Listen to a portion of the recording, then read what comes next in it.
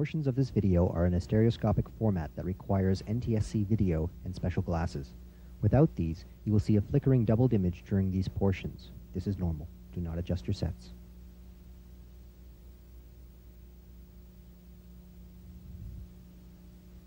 ARGOS, a display system for augmenting reality, a joint project of the University of Toronto and the Defence and Civil Institute of Environmental Medicine. ARGOS means augmented reality through graphic overlays on stereo video. ARGOS uses computer-generated stereoscopic graphics to enhance stereoscopic video images of the real world. Instead of trying to create virtual or artificial worlds, ARGOS creates a reproduction of the real world and augments it with computer graphics, and can thus display many types of information in as natural a form as possible. The main application of ARGOS is in the field of teleoperation, that is, doing a job remotely with a robotic manipulator.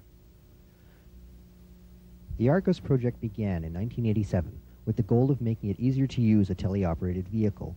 We identified two key problem areas with most telerobotic systems. First, the feedback to the operator is generally inadequate. Second, telerobots can be very complicated to control. We begin with the visual feedback system. This is the main source of information for the operator. Most telerobots in use today are equipped with regular video cameras and television displays. These systems are monoscopic or two-dimensional, and working with them is similar to doing something with one eye shut. While you can still do the job, it's a lot harder to see exactly where things are. Everything appears flat or two-dimensional, and depth can be ambiguous. Operators of such telerobots must learn how to use these 2D images in a way to which most of us are not accustomed.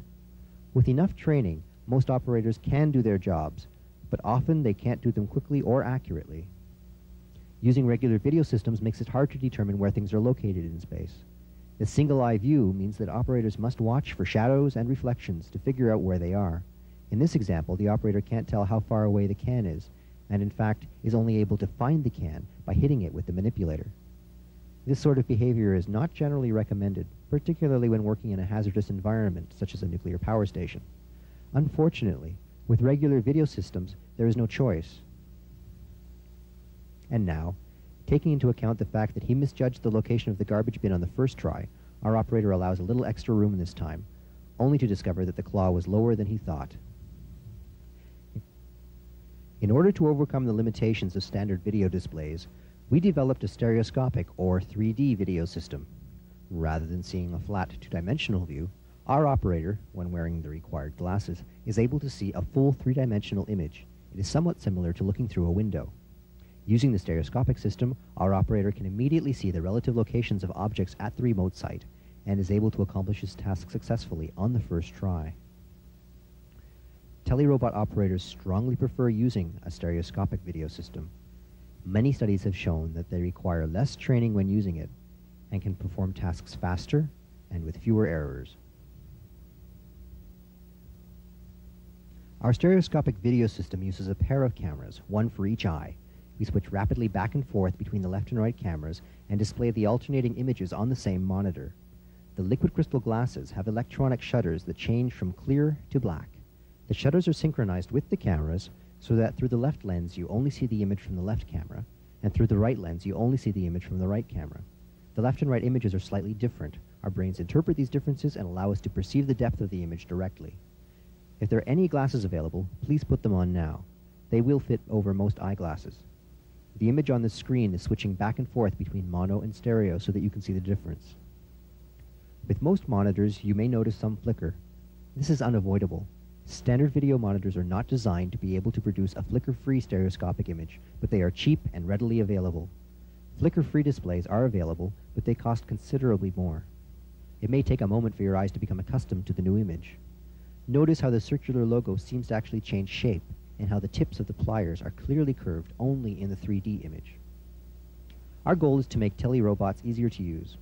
We've looked at the flow of information from the machine to the user, and as we've seen, stereoscopic systems are a great improvement over standard monoscopic displays. The second part of our work examines the flow of instructions from the human to the machine. Currently, operators control the robot manually. They must devote most of their attention to driving the machine, generally using complicated control panels with many switches and levers. We would like to make the robot more independent so that we can simply tell it where we want it to go and let the robot drive itself there. In order to accomplish this using today's technology, We need to be able to give the robot precise coordinates. Operators can't do this directly. People aren't very good at making absolute judgments of position. However, when using a stereoscopic display, people are quite good at making relative judgments of position.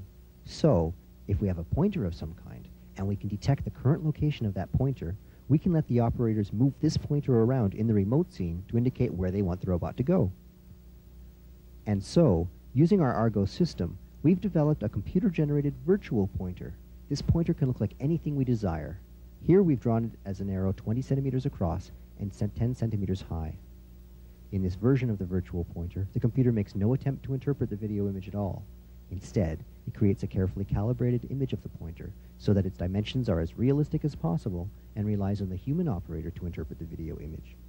When the operator aligns the pointer with some location in space, the computer knows where it is drawing the virtual pointer, and so therefore it knows exactly where the operator is pointing. You will notice that there is a thin line connecting the current location of the pointer with the left edge of the chair. This is our virtual tape measure. We can use it to measure sizes and distances in the video scene. Studies have shown that people are able to use the virtual pointer with essentially the same accuracy as a real pointer. Using our ARGOS system to generate a virtual pointer, we create a new telerobotic system in which the computer generates graphics and controls the robot, and the human operator interprets the stereoscopic video and gives instructions. In this way, we make effective use of the capabilities of both people and machines. We use human senses to accomplish what technology can't, and we free the operator from having to control the telerobot manually. The virtual pointer can be used in a wide variety of ways. For example, we can use it to indicate a destination for an intelligent telerobot, or we can draw a path for the robot to follow.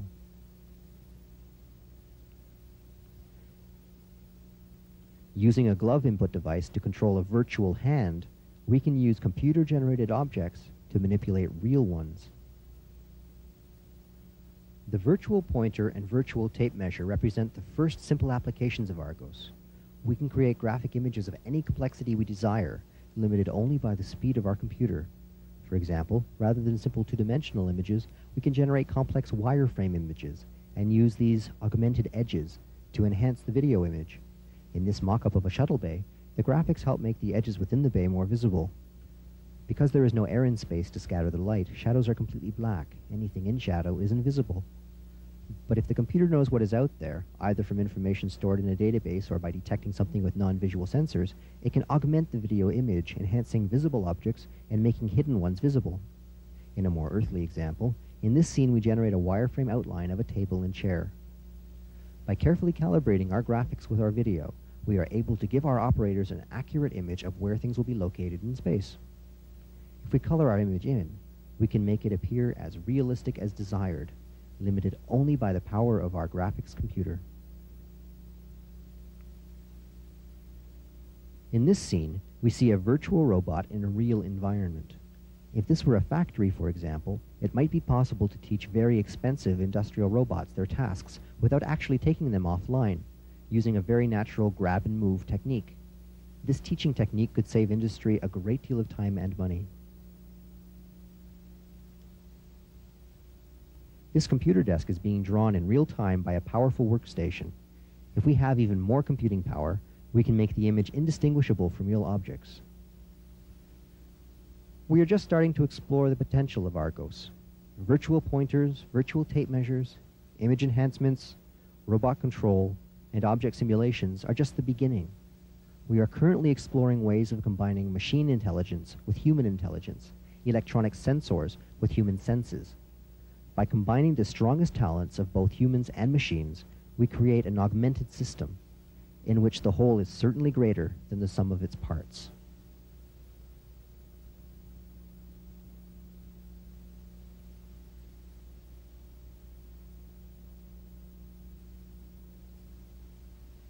The ARGOS technology you have seen today was developed in the Department of Industrial Engineering at the University of Toronto, under contract for the Defense and Civil Institute of Environmental Medicine.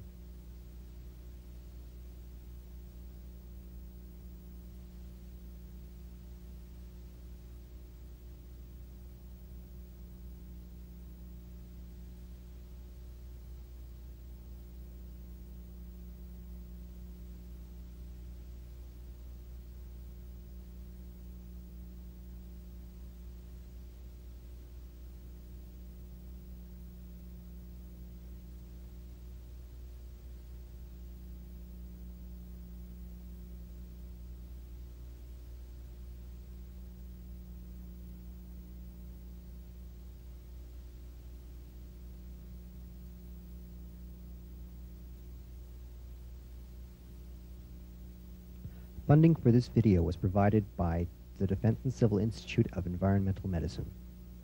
This video is copyright by Her Majesty the Queen and Right of Canada, as represented by the Minister of National Defence, 1993.